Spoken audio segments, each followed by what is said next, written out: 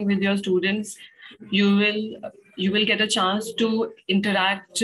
Means you will have live interaction with them, and you will not only learn these tools today, you will actually participate with ma'am. So you are definitely, I assure you that you are going to enjoy this session especially a lot. So I would like to welcome Dr. Angel Ratnabai. She is working as assistant professor in CIT NCRT. We welcome you, ma'am. Hello, good afternoon, everyone. Thank you, Ms. Nidhi, for the invitation. Thank you, ma'am. And now over to Dr. Angel. So very good afternoon. I need 1 minute of time so that I set up. Just I was shifting between two sessions, so I'm sorry for that. Yeah, right. Okay.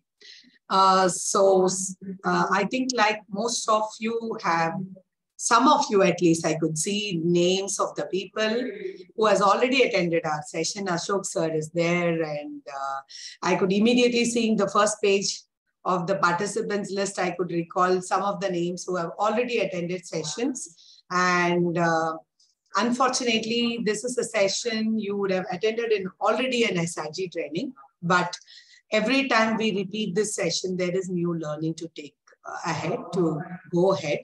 Though the session is on integrating techno, pedagogy, and content together for a meaningful learning, how we really do it matters a lot. And every time we move ahead, every time even I do this same presentation for the SRG group, I learn out of the same presentation new things at every presentation time. So I'm not really here going to show you a lot of tools to learn, but I'm going to use some tools for my own presentation, which will become a demonstration for you.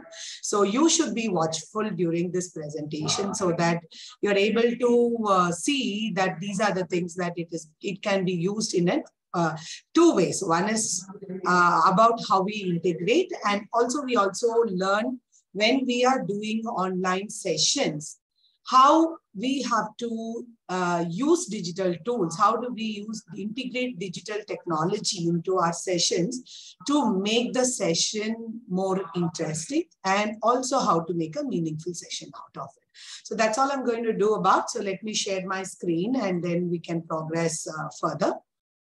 Am I clearly audible to everyone? So if any of the resource person can confirm, like, or an admin can confirm, that would be of great.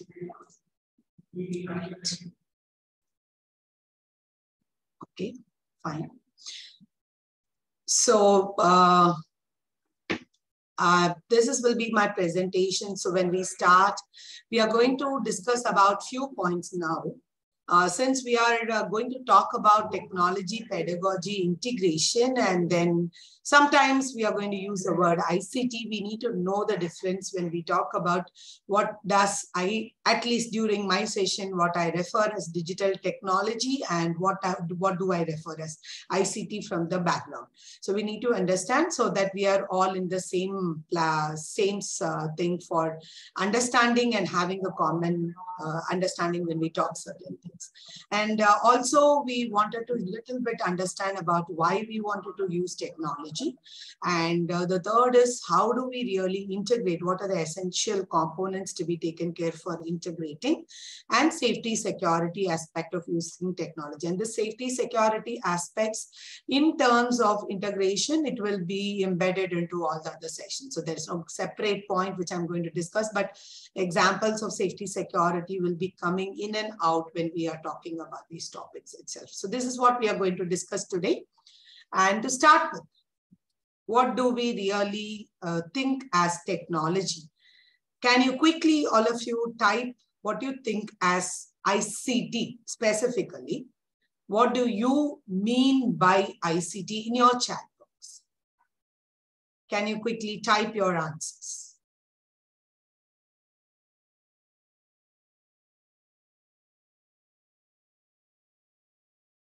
So I don't want to listen to what is the full form of ICT, but what does it mean to you? What do you understand by information and communication technology? So if you can quickly write there. So one answer is technology which communicates information from one place to another. Okay.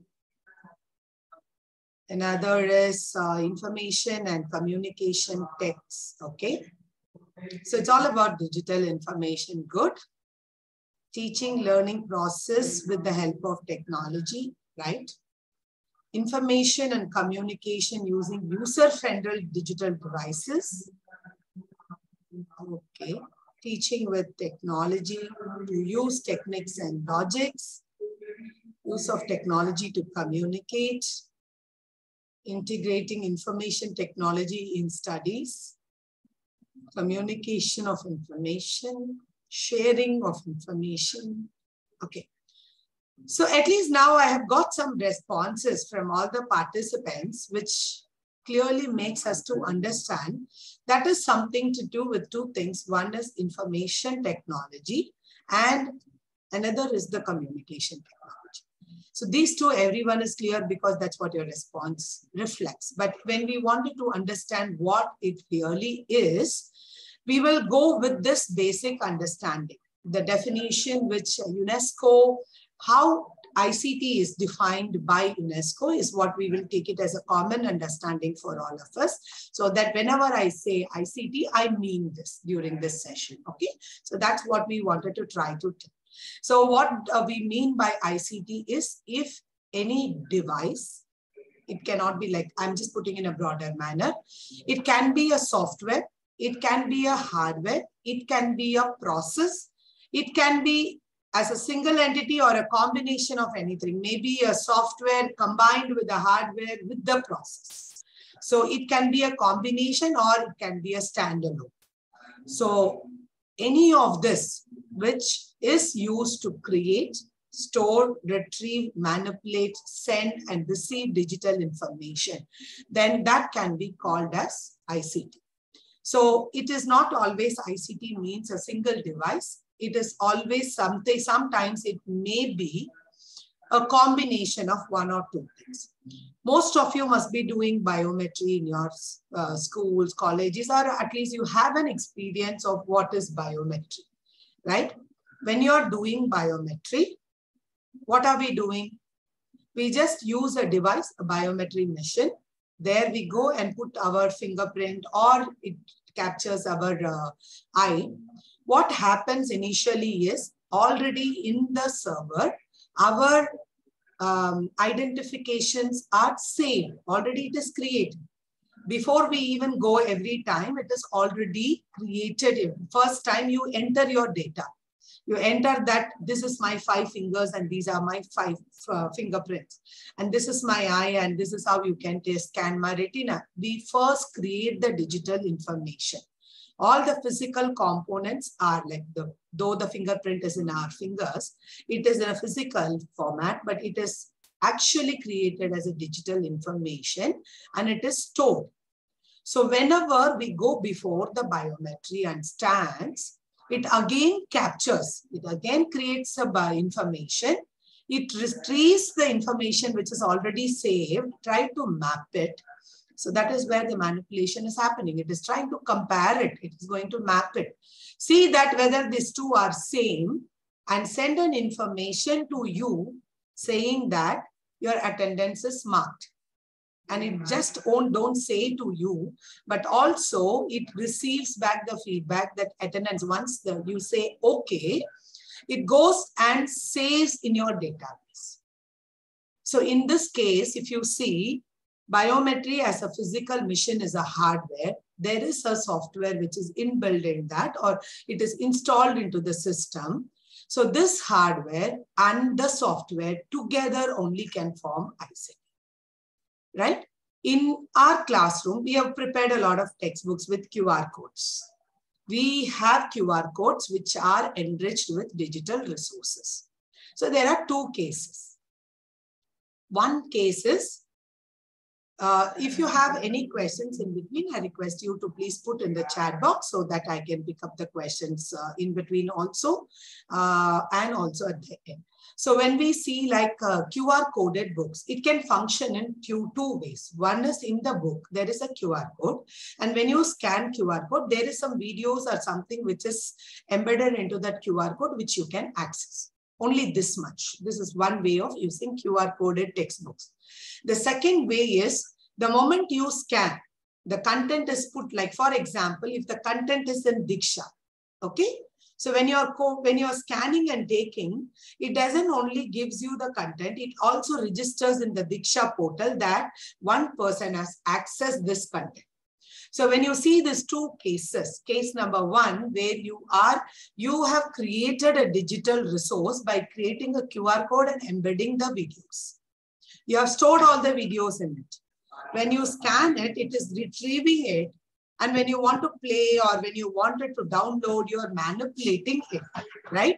Till here, the complete process is sending. When you're scanning, it is also sending, and when you scan, it is sending the message to it that somebody is scanning.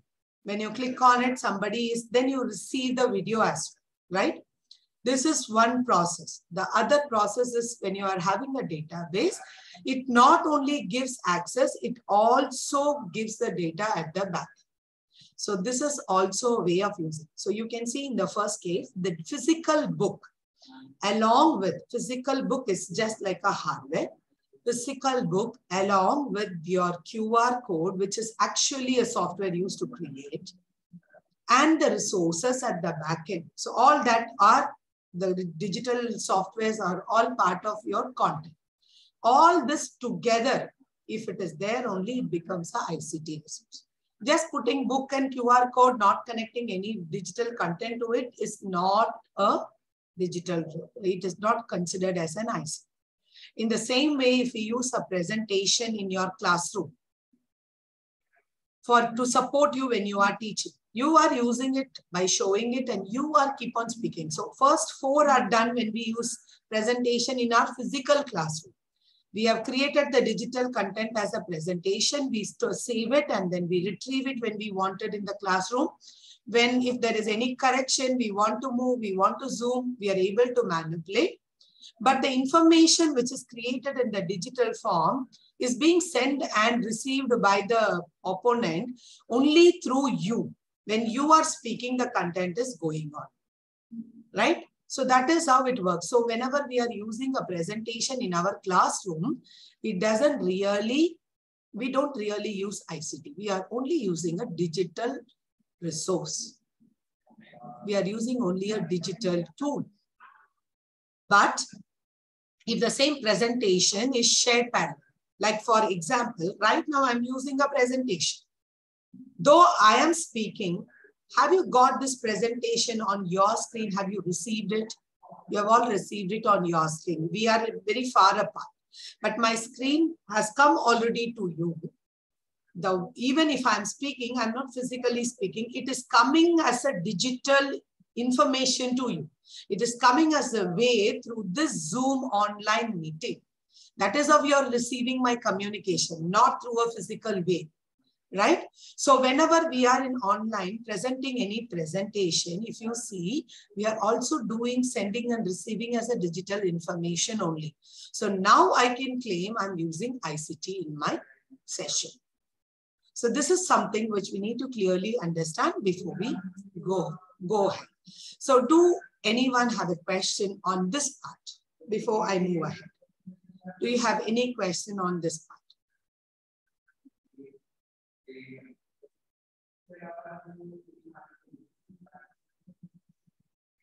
Right. If you don't have a question, let's move ahead. So I want all of you to do a small activity for understanding why we really need technology. So I'm just going to use a presentation. So you also need to show, I'm using a presentation which I have already created. So this is going to be an interactive activity which we are going to do. So I have used this already. So you can see the benefit of it. So this is something which I have already used it. So I want to now completely reset and then just we go ahead for doing it. So I'm going to put this link in the chat box. All of you will click this link. When you click on this link, I'm also trying to open in a browser. Okay. When I click on this link, I'll get a question like this. Why to use ICT in teaching learning? You write 3 benefits. Benefit, maybe it is easy, is one of the answer. So 3 answers. What are the 3 benefits? Write as one single word and then you have to submit. So that's an activity all of you are going to do.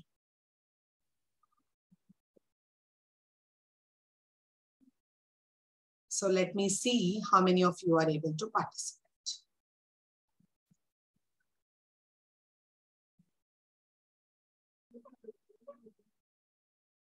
Ms. Nidhi, am I audible clearly?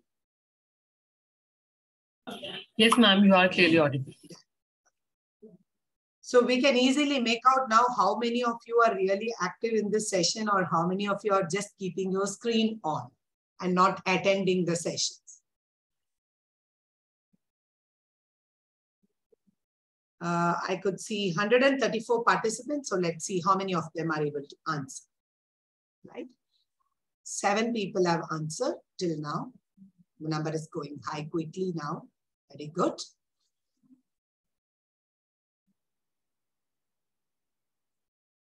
So let's take 1 or 2 minutes so that everyone could participate.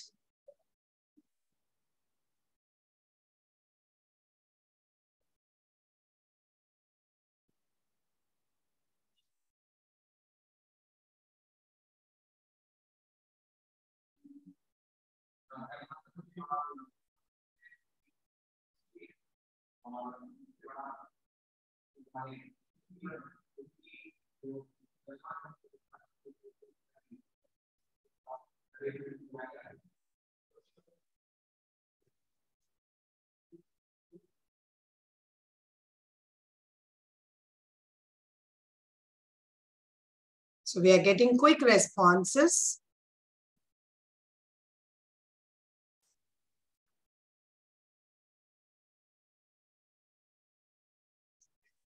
Wow.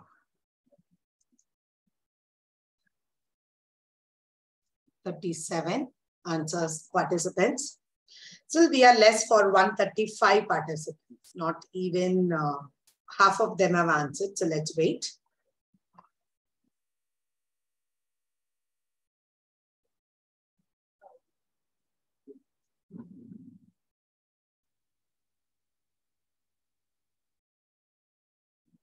So it's a feedback. We are getting that out of 135 participants, how many of us, how many of are really active in the session.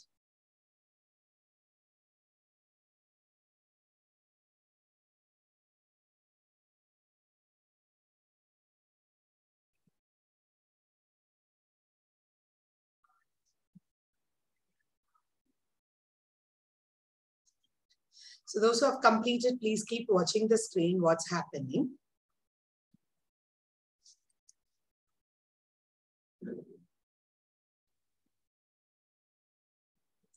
Can anyone raise your hand to tell why some fonts are larger and some fonts are shorter, like smaller? Anyone can answer? You can just put up your hands so that I can call out. Okay. Yes, Karbiji. Diet Karbi Anglong. Karbi Anglong is our district name. This is yes, sorry. Yeah, please, sir. And my name is Shubhra Das. So the larger one is they attempt first attempt. They answer in the first attempt. Okay. Okay, that's your answer. Okay, somebody with Redmi 8A has put up the hand. So can I ask? Hello, ma'am. Yes, sir. We can use ICT for update ourselves. No. My question is, why in this answer which is coming up on the screen, some fonts are larger size, some are smaller size. Why? Oh, it is only for highlighting the important things, madam. It's highlighting important things. Okay, that's your answer. Yeah. Okay. Assam, I think like AS, Bora sir. Dipti Yes, Jyoti Bora. Yeah. Hello, ma'am. Yeah, I think these words are getting highlighted because they're mostly answered. Right, very rightly said. If you see now, 66% have given their responses, 66 into 3 words. So at least like we have got more than 180 words, right? So right now we can see in last 3 minutes, 4-5 minutes, we have got responses from 67 participants very quickly. So one of the use of technology is that it helps us to reduce the time we invest in collating the answers. And also you can see it helps us to speeden up the work. The other thing you can also see, if I get like this activity, I can conduct even in the physical classroom by asking one by one to tell 3 answers. My whole 1.5 hours will be lost in this. Otherwise, even I can give chits to everyone in paper, write 3 things and give it to me. But to read out every answer and find what is the most answered point will take another half an hour or so. But now if you can see in few minutes, the technology has helped me to capture all your answers at one place. And it also has done some analysis and tells me that many people have written it as interactive, interesting, effective, engaging, attractive, easy, and active participation. So these are all in larger size because these are mostly answered by people. So depending on the number of people writing it, so the same words, so it is coming in. So what has this technology has done now to me is, this is how technology helps me to make my work easier.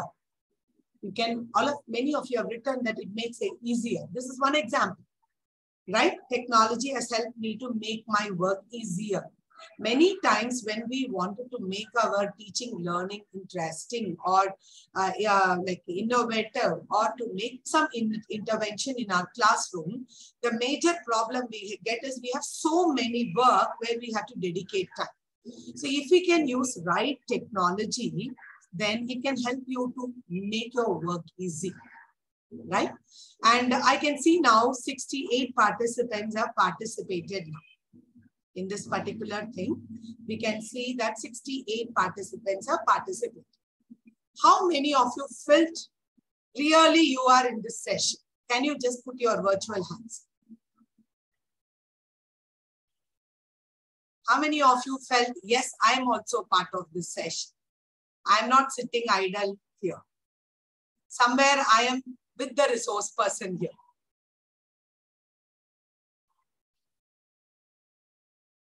Few people have felt it, right?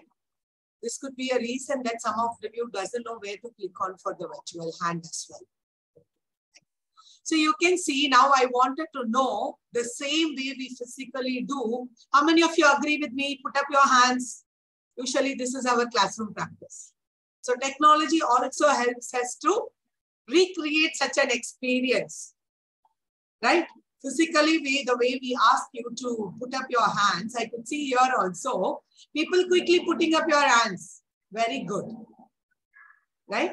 I can also request all the participants, if possible, if you feel comfortable, keep your videos open.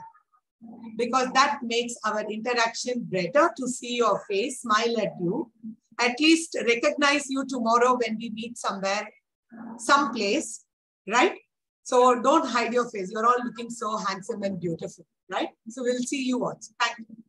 So this is something which helps us, like the technology also helps us possible. See, the moment I say open your video, many of you have opened your video. But some people may be sitting at a place where you are not in a situation to put yourself before video. So there is options in technology which is not available in our classroom. This option is good as well as bad, right? Some of you seriously listening to the session immediately opened your video, but some of you who is already teaching in your classroom, but simultaneously attending this training cannot really open your video because it will bring to the light that you are not able to completely attend. So this is like a double-edged sword. Technology is like a double-edged sword which have benefits equally the negatives, equally the disadvantage. but we always try to find out what we can make best out of. So that is what we are trying to discuss now. So one thing technology helps is to also understand, reduce my time in unnecessary things that can be handled by somebody else. Whatever I want to inform, I cannot put a robot to sit here and speak to you. Then you will see why I should sit in this session. Let me just what? If I want to, instead of one video, if I take and play here, instead of me explaining, I can just play a video also. I was attending one of the faculty development program. It was a 1.5 hour session. One very expert faculty from a university was a resource person for our session. So he has to talk about blended learning to us. So he came to the session. It was a physical session as well. So he came to the session. He stood on the podium and he started saying, hello, everyone. We are going to talk about today blended learning. And what he did is, okay, now let's watch the first video. He played one video. Then we watched the video. Then he said, this is what is blended learning. So now let's watch the second video. So all these videos were taken from YouTube. Some XY foreigner was explaining, which we can't even relate our accent with them. So he played one video and then said, this is what is blended learning. All of you have understood. Same way he played 7 videos and 1.5 hours was over. So what is the use of technology there is, I can really present myself and I can explain the content better, but I replaced myself with the technology there. That's not a use, but we can reduce our work. Today, if you are taking a manual writing of a mark sheet, if you can enable the things where you are doing calculation using calculator, rather if you use a spreadsheet where you enter and use it, it's trying to help you to reduce your time. Then it's well and good. Something concrete content is there, which is a very abstract content. I'm not able to explain children. For example, I'm just keeping my screen shared again. For example, we were teaching in the classrooms, right? We have been teaching in the classroom. Some of the interior angles of a triangle is 180 degrees. Some of the maths teachers must have come across this GeoGebra yesterday in your class. But this is one of the topic. I'm an MSc Maths student. What I understood is some of the interior of the triangle, we call it as very basic statement in mathematics. That is the basic for many things which we learn. Okay. This, how is it taught in the classroom usually is a teacher tells this. I'm sorry. I'll better type it fast.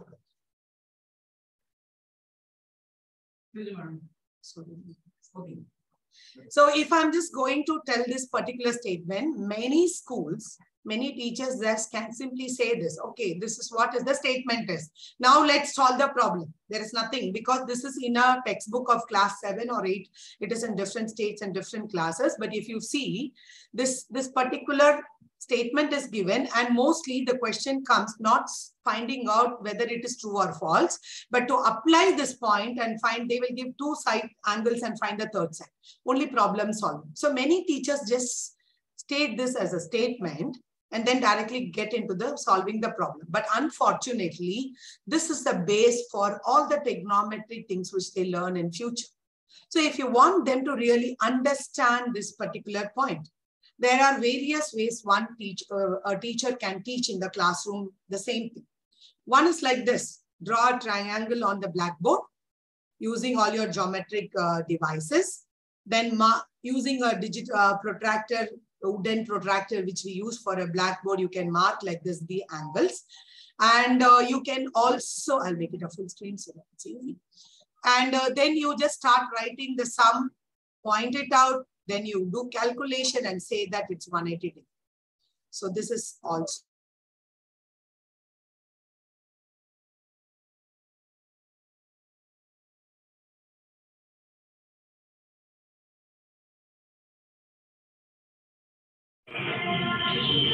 Dr. Angel, you're muted. Am I audible now? Yes, ma'am. Dr. Ms. Nidhi, where did I miss? If you can say so that I understand. Only for 1-2 minutes. Yeah, So if you see here, the other way of teaching is one teacher can simply draw like this on the board and teach this content. The other way of teaching it is like tell every child to do an activity. Take a paper, cut their own triangle, mark it, the angles, measure the angles, do all this calculation to find out. So at least every child is actively participating. That is the best way to do, to make every child actively participating. But have we reached the learning outcome? So if a teacher teaches this in board, the content has reached to them. We have shared this information to a child.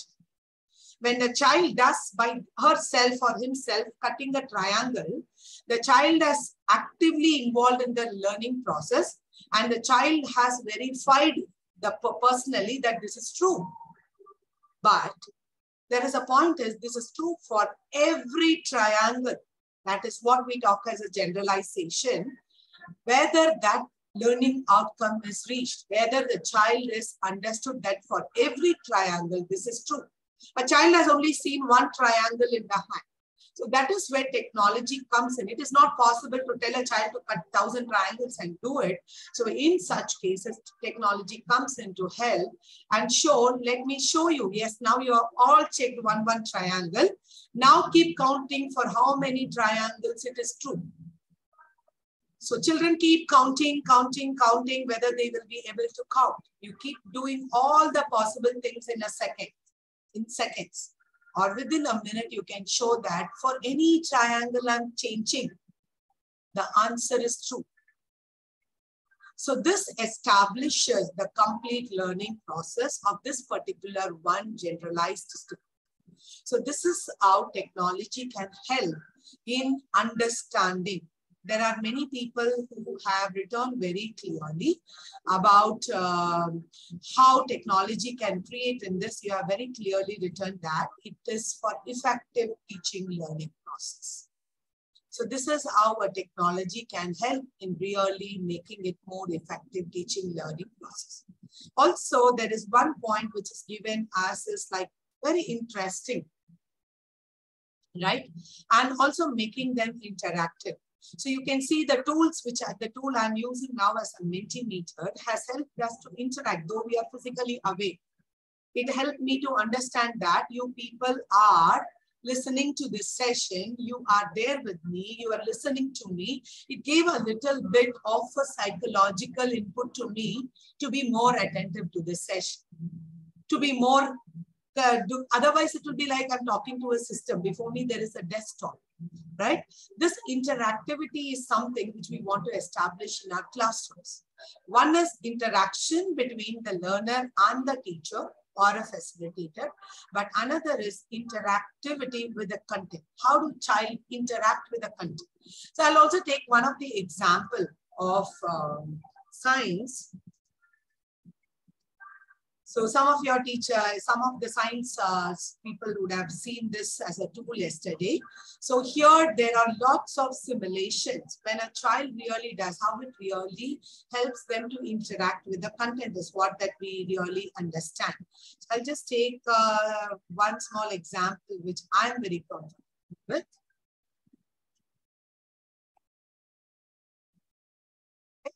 So this was something which I experimented myself with some of the science teachers. Like, no, I was asking the teachers in the science NK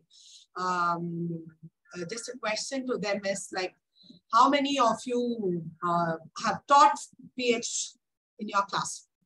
So when they have taught pH in the classroom, I was also asking the question, okay, so many of you must have done some testing with the paper to see whether it turns which color to which color, and whether it is as many of the teachers said, every teacher have done that experiment in one or the other. So then we were asking, so what is the pH value of lead? Is it acidic or basic? And what is the value? So many people gave the right answer. Some of them didn't know really because they told me the answer as yes. Kiran ma'am has raised the answer. So let's listen to her also to see what's the response of the, yes Kiran ji, bata dijiye. Please tell what is the pH value of blood. You can unmute yourself. No, sorry, ma'am. I have mistakenly done it. Okay, sorry, it's okay. So can anyone tell me like what is the pH value of blood? Science teachers at least. So we are a little confused. Immediately to it. But the reason some of them were telling is, ma'am, we do test with lemon juice, we test with soap. Somebody has written the answer is 7.4, okay. So there are values like which we have done, but we don't encourage children to take blood and do a test. But we all know that there are many times the pH value. When we buy all this beauty product, we buy a soap, we see what is pH value. How is it related? Many times we don't even see that when we buy a soap. Whatever is skin product, it has a very specific pH value to be checked out. If the soap is very acidic, you're not supposed to use it. But this is a basic application of science in our day-to-day life. But most of the children do not know because we have not established that to connect it, right? So we were saying that like there is a connection between pH value and our personal life. So to tell that there are certain people whose pH value in the blood has increased or decreased, which has caused a lot of disaster in their life. So that is one thing to just relate. We were asking, okay, if you can't do something physically, can't you do it virtually to ensure that the children understands at least things, at least help them to visualize it.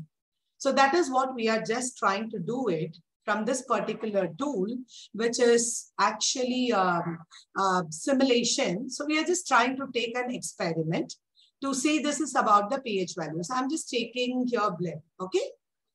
So I'm trying to choose, take little blood in the this particular measuring jar.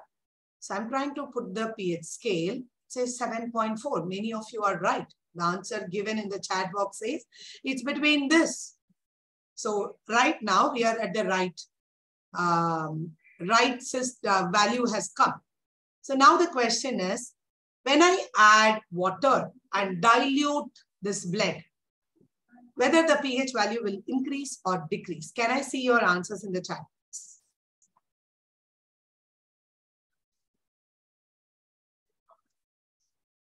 Whether the pH will increase or decrease. Yeah, same. Some of you are saying same. Assume that the water is completely distilled water. So it's not pH value is neutral. Yeah. 2 people have given same as answer. Some people say increase.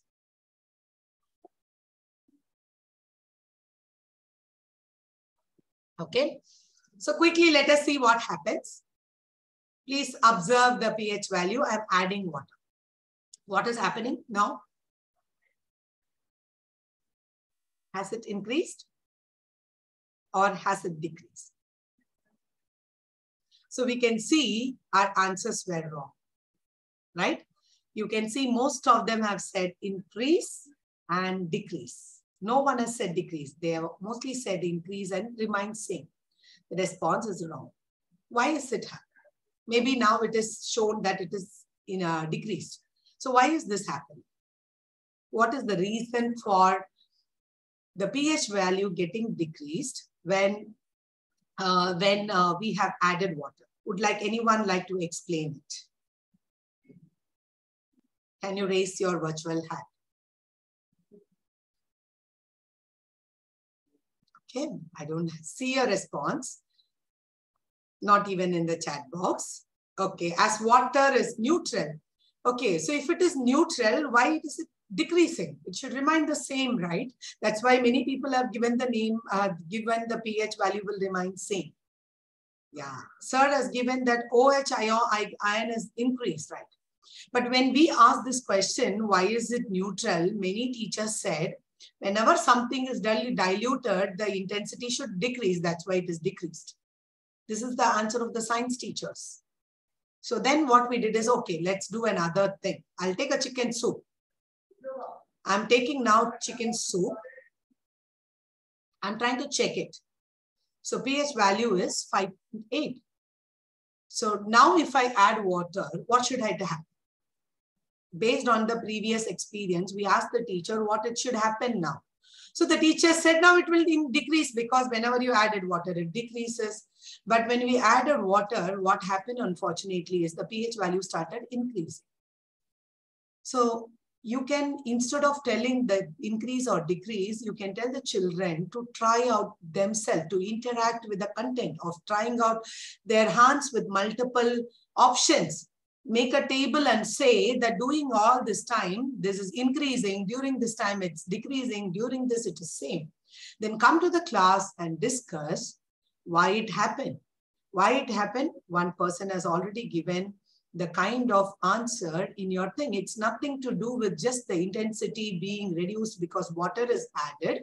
It is because of certain reaction that's happening with the hydrogen atom, like hydrogen ions in it, which is reacting because of which the pH value is changed. So there is someone who has given this answer already. There is a reaction happening. From there, you can start the real explanation of the reaction that happens between two acids and two bases. When it is reacting, what is that really the reaction has happened? So when we do such kind of tools, we use it in our classroom.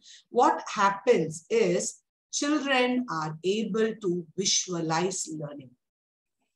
I'm a math student, and during my, till I finished my MSc Mathematics, I completed my MEd and then went for my first interview.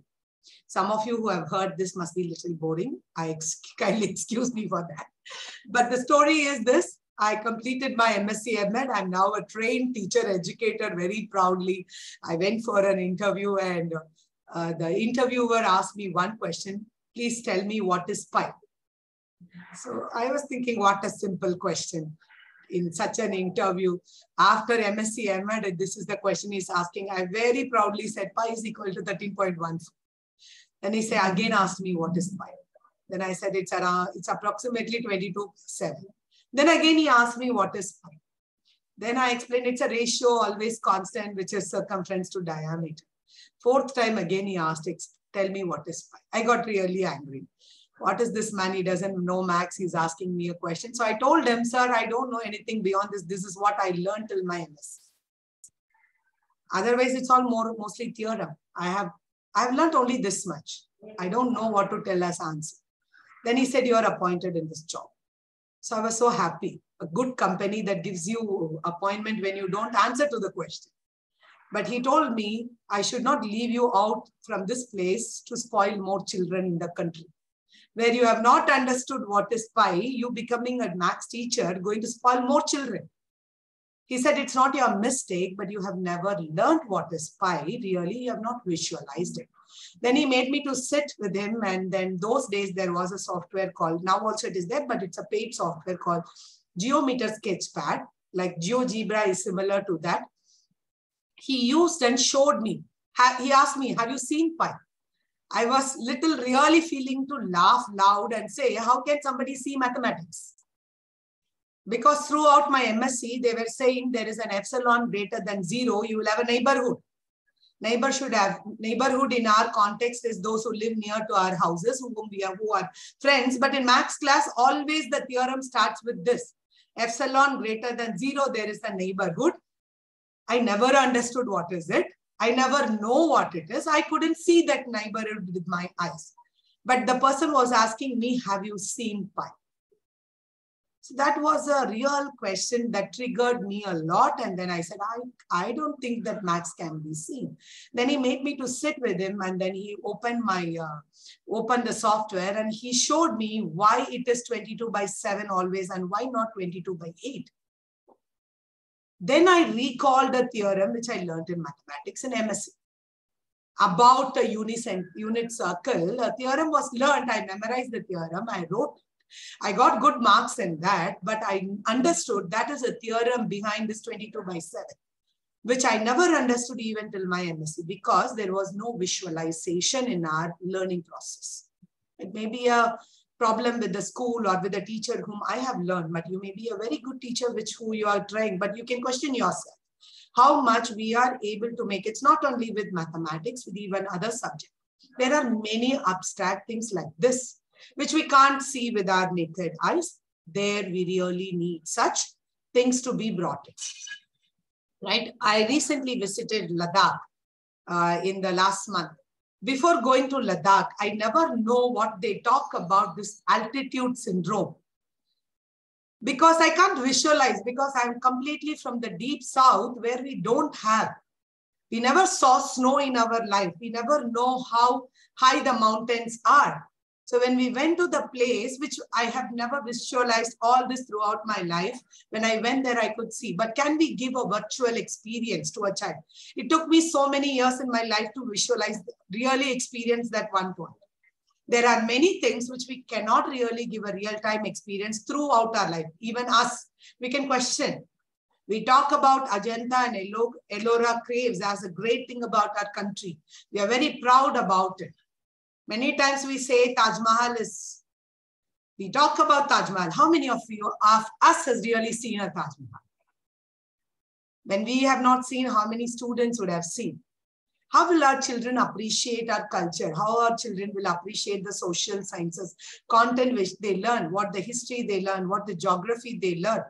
They'll not really appreciate. So only when they are able to visualize, they'll be able to appreciate. So let's take a small tour to Ajanta and Ellora now, who has not seen. I'm also seeing for a long time only virtually. So I'll also show you how I'm virtually seeing some places. So I'm just using one of the tool, Google Art and Culture. You can, this best experience would be when you install the app and use it, because now I'm going to show you in the screen. But if you install it in your app, you will have the real experience of doing it. So during break time, please, I request all of you to do that.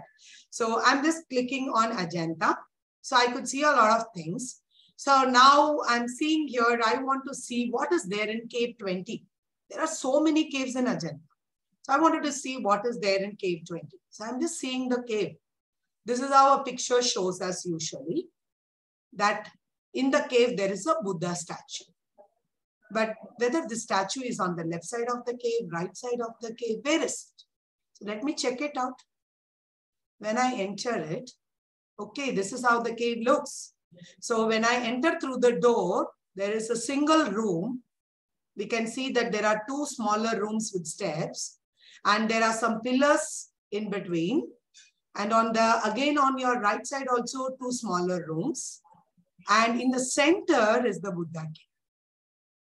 We can see here now. And is there any architecture at the top? There is nothing at the top. It's a plain thing, but there are certain paintings that has been done. Okay. So this is what is Cave 20 is about. But let us see whether there is a difference in any other cave. Okay, let me visit 19.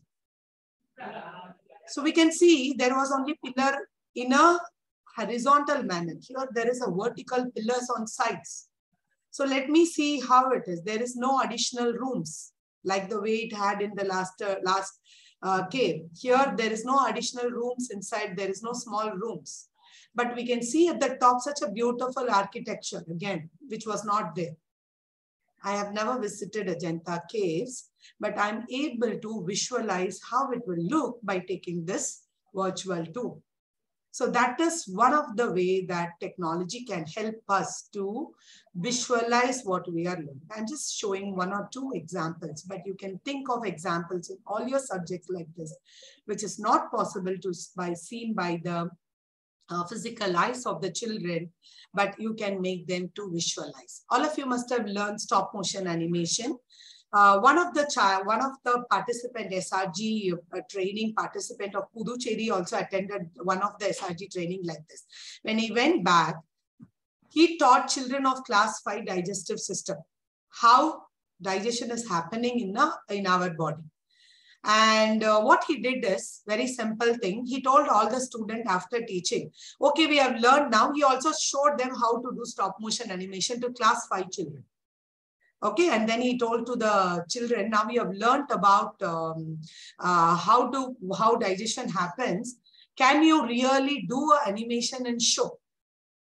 So one of the child came out with such a beautiful animation where she has made the diagram at the background, and then she has used papers, the color papers, like and white papers. She has torn the papers into smaller bits and made it into balls like food thing. And she has taken pictures such that it moves from your mouth slowly into it. So when there is a place where all the fluid will be absorbed, she made replace the paper with a brown color paper. Then slowly she is moving, and where the food particles will be broken, the child has broken the bigger pieces into smaller pieces. So the child that whole animation, when it was created, helped the teacher to understand that the child is able to visualize the process of digestion. If you reflect on our own learning, until and otherwise we visualize, we cannot really have a good learning out of it, right? So that is one of the things which is very clear, that technology helps in visualization. Technology also helps in engaging. I could have done the whole session without asking any question of raising hands, asking you to chat, and I can simply run my session, but there won't be any engagement. Hardly some of you will be listening to the session. Others will be engaged in your own work. You will be engaged, but in your own work, not in this session. Until and otherwise, I have to do certain things. The engagement doesn't happen, but technology gives me an option. Though we are away. In our face-to-face trainings, what happens is the simple thing is we will be able to see each other. So our eye contact will be there. It's easy for us to see each other and engage even non-verbally.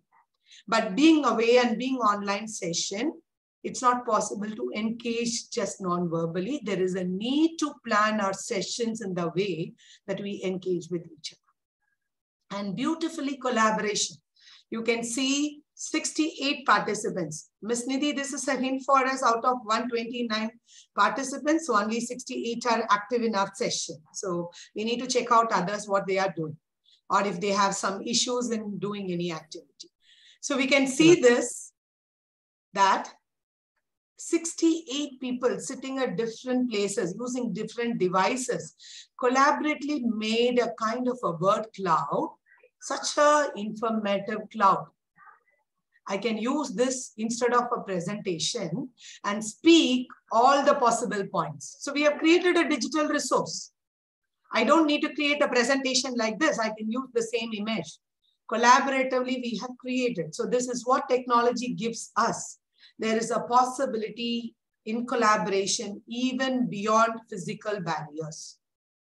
And it also helps us to use various multimedia. You have been learning about different digital content in the last 4 days. It gives a very clear understanding that how well you can use various multimedia content, right? And the last point is like we can also do a better data management. That's what I did here. Technology has helped us to take up better data management, because I didn't spend my time in the data of analyzing how many people did. Automatically, I got a number here. I didn't check it out, which are the great things, because backend data analytics helped me in this. This is how technology can help us. So we can use technology because there are possible benefits out of it. But if you really want to make it meaningful, what are the important considerations? The number one is we need to have a purpose for using it. So when you're going to create your digital content also, you need to have a purpose for creating your digital content. Why are you going to create a digital content? What is the need of creating digital content? So many times we create because state has a target. They have to write answers to ministry that the state has created this many content. So SRGs are selected to create content. Is this our purpose? Number one. There can be a purpose because I get award for doing something. I get some recognition. So let me create content and show that I've created 100 content and distributed. Is that our purpose? So what is our purpose of creating the content? So purpose of creating the content can be established based on certain attributes. Number one, for example, if we have to teach, Delhi is the capital of India. So I'm just keeping like unmuting yourself possibility, so that like, no, I can ask, you can raise your hands, so virtual hands, or you can even open your mic and tell your answers quickly. Okay. one at a time. So if I have to teach Delhi is the capital of India, do I need a technology resource? Can you open your mic and keep telling the answer? No, ma'am. Yes. We don't need it. What is the condition when you will need? Is there any time where you will need, even for telling this one, you need to use technology? If the student is out of Delhi. If the student is out of Delhi. So do For you need, location? because the student is, okay, we'll take the answer, then we'll discuss. Okay, any other answers? Samars Ji? For location, where is Delhi? Location, where is Delhi? Okay, anyone else? One more answer. What was my content? Delhi is the capital of India. Do we need to show the location for this? Do we need really a child to be in Delhi to understand this? This is just a factual information which we are just telling that it's a fact. There are two places. There is a country, there is a place, right? In that country.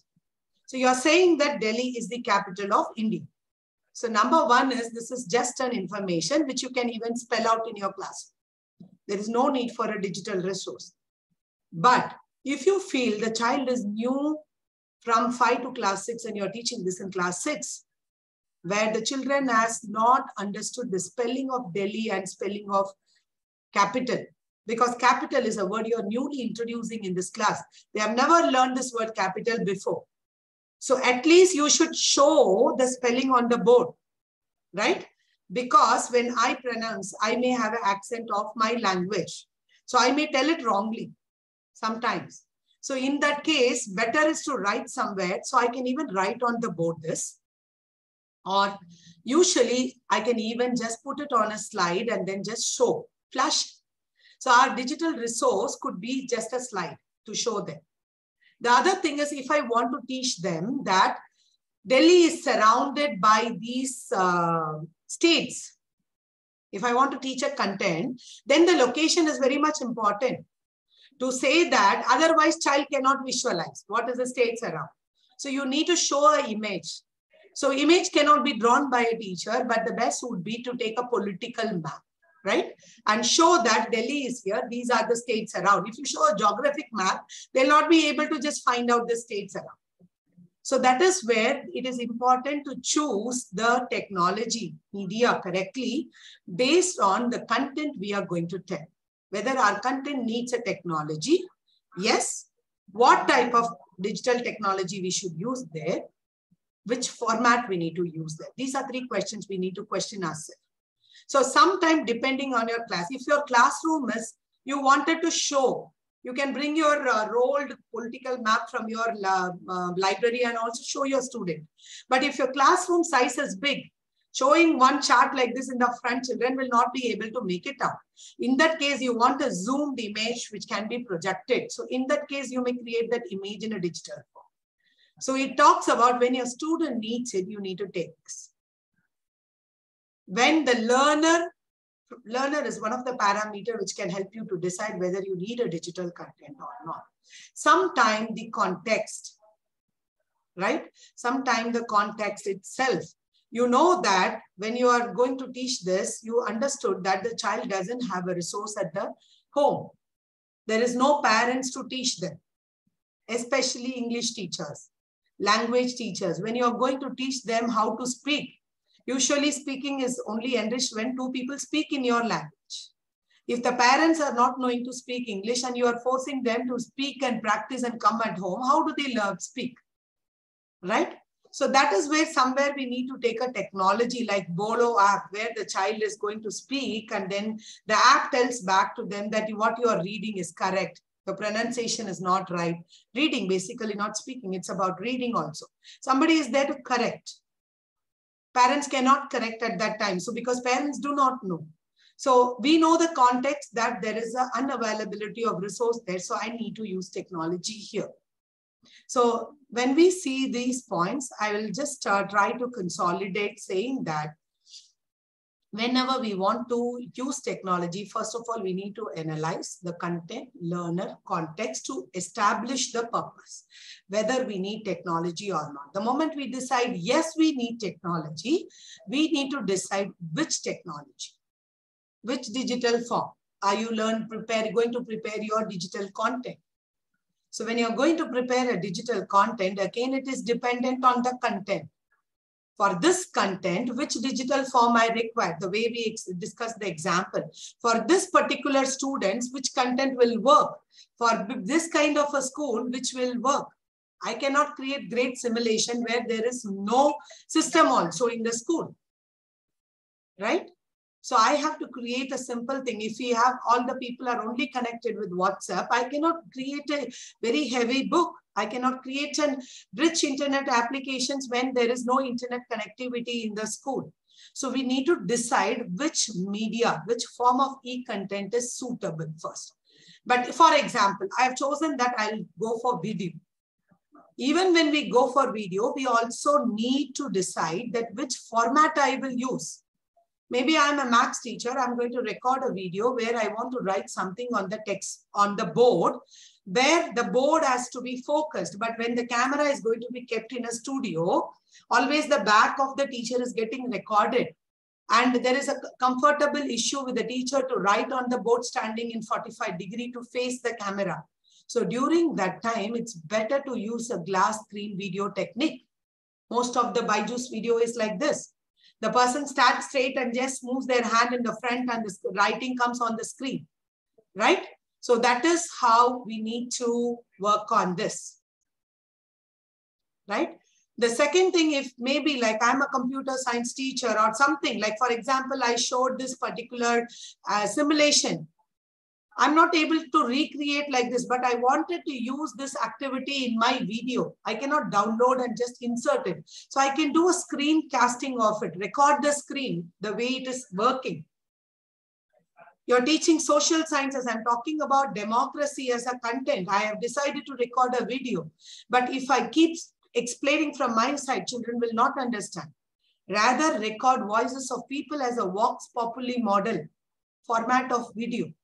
Record voices of people, what they understood as democracy, which will help to have various perspectives towards democracy for the child. So it's very important for us to decide the type of the content and also to decide the right format.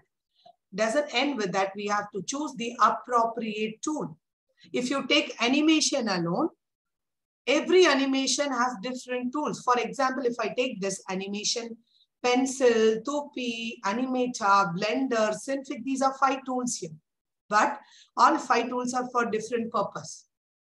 Yesterday, you must have learned like stop motion animation. So Pencil is a tool which helps you to create a stop motion animation using your desktop, using your digital images or digital drawings or moving a digital object.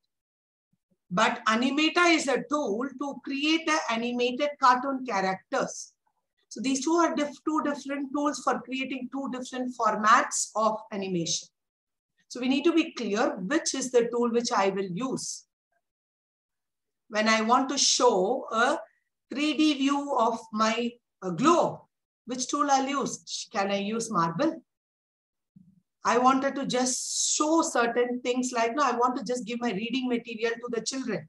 Should I make it as PDF and just share it in WhatsApp, which they can download, which they cannot download? Or if you know that there is internet connection, can I create my own web page using WordPress and then share the link with children? So this is how we have to, in the second stage, we have to decide the appropriate selection of media, format, and the tool to be used. And also, the final thing to be discussed is what is this tool for? What is your digital content for? This is one point we don't really focus on when we create digital content. When you wanted to integrate digital technology into teaching learning process, it's not just developing the content. How is this content going to be used? That has to be in our mind. In mathematics or in sciences also, we have about this scientists, about this mathematicians in the book. Many times we don't have enough time to even transact what is given in the textbooks. what is given in the syllabus, then where do we create environment for children to extend their learning and understanding? So there is a need for a lot of resource that can go as a supplementary material, right? Other than what you teach in your class, you read extended, give a video about a mathematician which you couldn't cover because of time. So can we create such contents? We are not focusing on this right now in many states. Can we also create enrichment content, which is not there in your syllabus, not in the book, but giving this will equip child to see what is to be done. They will be able to appreciate the subjects. So we can create content which are supplementary in nature to what is the being taught in the classroom. There can be content which with digital resource that can be complementing what is being taught. So can I get your responses in chat box whether I'm using now this presentation as a supplement or as a complement? How am I using it? Yes, sir. Sorry to interrupt you. Time is up. I understand. Thank you. Yeah, I'll take just next 5 minutes. So if you see right now, I'm using this particular image on the screen to explain better what I am speaking. So I'm using this presentation as a complement resource. But after this, I can give a write-up about my session to you to go and read afterwards so that it helps you to supplement what you did, whatever you listened here. Right? There are ways we can use digital resources in an integrated manner. You cannot split it, whether you are using it to support yourself or an extended learning. And there are certain tools which will be infused in the format. So you cannot separate technology and this. For example, this tool. Today I have used for this. Tomorrow I can change the topic and use it for science. Tomorrow, day after tomorrow for mathematics. I can separate the technology and content. This is just an integrated tool. But if you see GeoGebra, I cannot separate the subject and tool. The tool is built with the subject. The subject is explained with the tool. That is an example of a digital tool that is at the level of infused. The more we move ahead, the more effective our use of technology, digital resources. So right now in India, we are at this level of creating content. Slowly, we need to use this kind of a content to make our learning more better. Okay, so these are common things which we do in our learning, our lesson plan preparation, always focusing on content. And then we always feel that these things we all know, so I'm not going to repeat it. But very important point, when you develop, we need to apply all our knowledge together. Already we have knowledge on content because we have done masters. We know what is the content we are teaching. We have learned B.Ed, so we know pedagogy, how to teach that content, which will work properly. So we have practiced all the skills. Chota chota hai na? Which is like pedagogy and content, PC skills, whatever is coming. We have already practicing for years how to integrate pedagogy into content. Reply to WhatsApp karo. Oh. Okay. So another thing is we have learned about psychology and sociology in our B.Ed. We know for which context. There are varied contexts. We understand that. We know how the children learning differs. What are the learning styles? All this we have learned. So we are able to integrate all this. But one point newly coming is technology. So to integrate technology effectively, first of all, we should learn technology, and just coming for 5 days training like this is not going to help us. So that is where a continuous learning process is developed by CIT. You can go to the CIT website. Under events, there are 2 options. One is webinar, where you can see there is a daily online session. Even if you're not able to attend, you can click on the video and watch the session to learn yourself. Another is a training. Every month, last week is dedicated to an online training. So the details will be given the moment you click here. You will get all the details how you can participate in this trainings. So you need to go through and then update yourself to come to this level. Only if we build this content, first we need to know the technology, then we should know which technology can help in which pedagogy, then we also should know which technology can help in which content. Then we can start integration. Integration is not directly jumping and mixing up everything, but a right integration. with each and every aspect is important. So when we are going to design, we should also think about, we should not forget the physical presence of the child. Embodied learning is nothing but like we should involve the physical part of the child rather than simply giving everything in digital mode. We should involve children physically. Like for example, Qver is an app where you can take a printout of a coloring sheet, give to student, tell them to first color, physical activity, then scan the colored sheet. Then you get an argumented content on that. So that is the way we can make the child to be embodied with the learning process physically, psychologically, and also cognitively. When you implement, try out something in the classroom, when you integrate, everything doesn't give positive results. So when you try out, please also do research which work, which doesn't work. Not a great research as an action research. Then also find what impacts, whether it is positive, negative. Try to build the experience, share it with each other. And the last is you need to evaluate. Mostly we evaluate the results. Whether the child achieved first 10 marks, now 50 marks. But that's really not the impact. Whether the child is, what is the child's reaction? Whether the child likes to learn with technology. Whether there is an impact on a child's behavior, whether the learning process is going in the indented way, all this also need to be thought about. So when we are taking care of all this, we need to take care of our security and safety practices. So I'll stop here. Any quick question? If we can take only 2 questions so that keeping the time in view. Ma'am, there is a question. Ma'am, could you give a brief demonstration on how to create a simple quiz with Mentimeter? Yeah, that is one thing. Like, oh, now when we see all these tools, we wanted to learn one by one. But with this 5 days, we can't learn. So that's where I showed the CIT website, where in the webinar list, there are 700 plus sessions. You can just go and search for Mentimeter. We have done already a 1-hour session on how to use Mentimeter for quiz. So you can search that video and learn. So most of the, even in this 5 days, we could introduce only 5 to 6 tools to you. But if you wanted to learn more tools, it is the right place for you. So I'll just put you the link of the place so that where you can just take it and use it. So any other question like Nidhi, if you can just check and tell me one more. Yes, ma'am.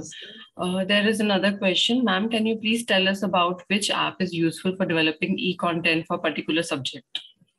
Yeah, this is also a very important question. And again, my answer is the same. So instead of me just spelling out 1 or 2 resources, I'm just giving you the complete resource links of workshop and webinar. In the webinar, we have taken subject-wise 5 days session. If you're a maths teacher, what all the tools you can use. If you're a science teacher, what all the tools you can use. If you browse through the 700 topics, don't watch everything. Only which is really interesting for you or useful for you, watch the video and then you can learn. Yeah. I'll stop here so that the time is up. Thank you so much to everyone. Thank you so much, ma'am, for giving us this very important information.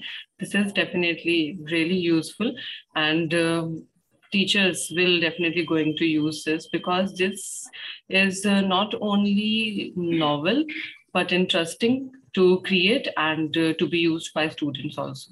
Okay. So thank you so much, ma'am. And okay, thank you so much. So I'm taking leave from the session.